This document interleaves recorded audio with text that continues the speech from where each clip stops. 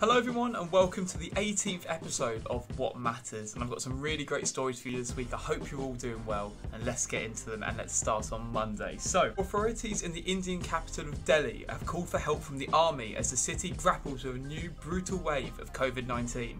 Hospitals in the city are in crisis with intensive care beds full and an acute shortage of oxygen.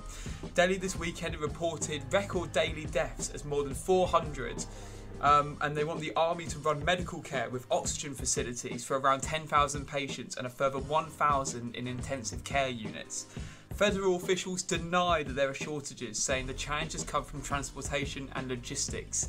I mean, we all know that may be a cover-up story. However, the city is in tatters. I don't know if you've seen some of the images online, and it is really, really bad. And we thought our hospitals were full here in the first wave, which I'm not denying they were, but this is pretty intense stuff.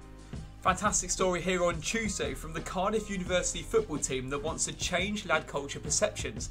When Ben Marrett saw a post on Facebook threatening women at the university with rape on a Saturday night, he wanted to do something to change it. He messaged members of his football team asking if they would support him in chaperoning women in pairs late at night home. Ben makes sure they all wear red football tops and posted photos of their faces on social media so they were easily identifiable.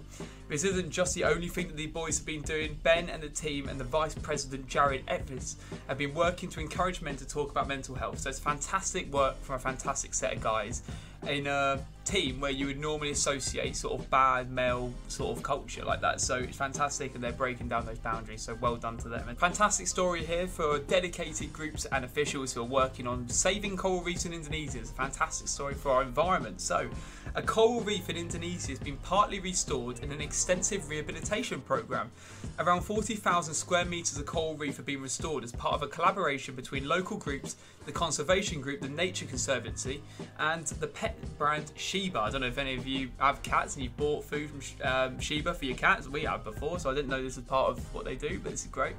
It's part of the plan to restore 185,000 square metres of the world's coral reefs by 2029. One part of this coral reef in Indonesia has seen a growth in coral cover from 5% to 55%. What a result! That deserves a beer. I don't know, this is from last night. It's bloody empty, whatever. Right, on Thursday. Thursday was election day, but what exactly are we voting for and who is running to be elected? So, these are the categories that you were voting for and the relevant seats. So, you had English local councils, of which there are 143 and approximately 5,000 seats to be elected within those 143 councils.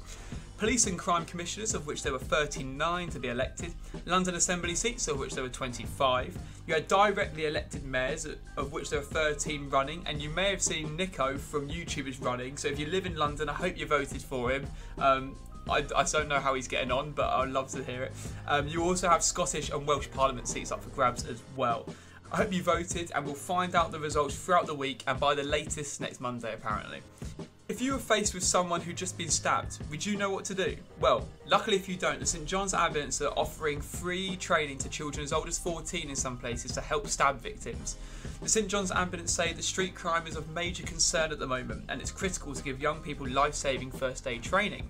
So, if someone was stabbed, you should make sure it is safe to approach, call 999, put your phone on speaker so your hands are free. 2. Try to calm the patient if they're conscious. Number 3. If the implement is still in place, don't remove it. Please don't remove it. Come on, don't remove it. Number 4, apply pressure to the wound, pack it with clean dressing or a piece of clothing will do, or whatever you've got on you. Number 5, hold it firmly in place to stop the bleeding, or to stem the bleeding as it's known. And number 6, if the patient stops breathing, start chest compressions, only CPR, and follow the call handler's instructions. So there you go, that may or may not be helpful at some point in your life. I hope it's not, but if you do need it, there it is.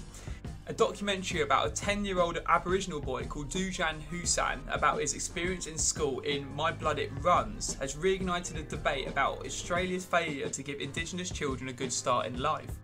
Created by filmmaker Maya Newell.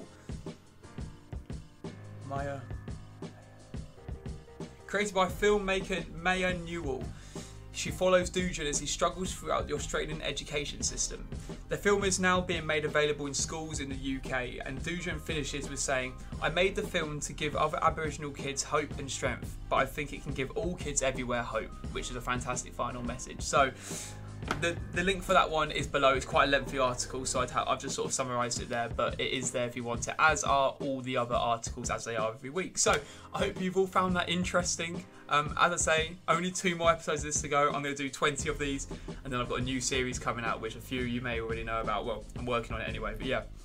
It's lovely to see you all. Well, I can't see you, but whatever, you know what I mean. I hope you all have a fantastic week, and I'll see you all later on.